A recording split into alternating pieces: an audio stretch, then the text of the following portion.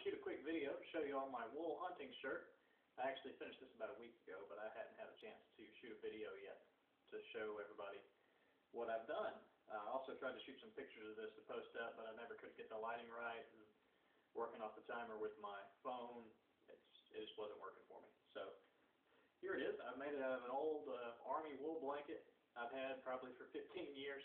Had a big 2-inch hole in the middle of it where I used it to move some furniture and it got ripped.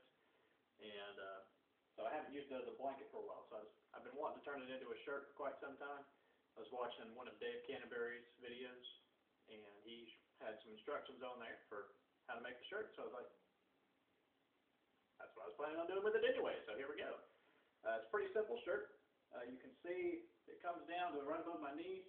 Right now I have a belt on it, so that kind of draws in a little bit. I'll take that belt off in a minute so you can see the full size of it. I did attach a hood to this. You can see the hood's nice and deep.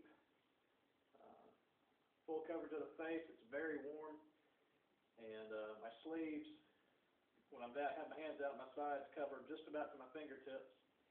And I can put my arms all the way up over my head without my hands coming out of it completely.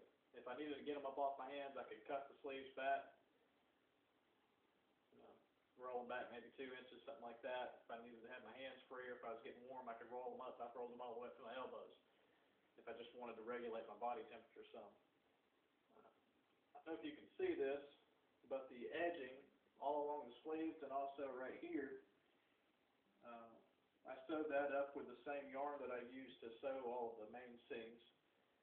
The ends of the sleeves and the bottom of the shirt, I just left the edges from the original blanket. It was already stitched, so I figured they probably did a better job stitching the edges than I'll do stitching it, so I left it alone.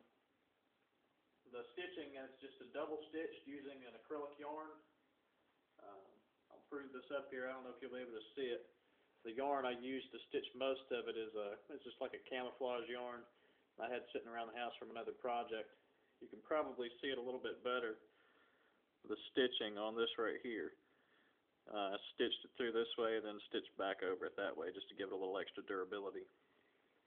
I'll take this belt off right quick and give you all a sense of the full size of this shirt. You can see it's got plenty of room inside of it for layering. I've worn this over a fleece. I didn't wear it for very long because I just about burned up. I've worn this thing outside with just nothing but just my khaki slacks and a t-shirt underneath it. It was 40, 45 degrees outside. I was warm. I had to pull the hood off, roll the sleeves up a little bit. So it's a very well insulated shirt. It comes down to the back of my knees in the back. So if I do have to sit down or something, I've got that layer behind me. And it's pretty comfortable. I really enjoyed making it. And I'm looking forward to using it and getting out in the woods with it and seeing how well it performs. So that is my wool hunting shirt, and I hope y'all have enjoyed this, and I'll make another video here in a few minutes. I've got another nice project I'm working on with deer antler instead of the wood handle like I did on my last one, so I'll shoot up some video of that here in just a few minutes. Thanks a lot.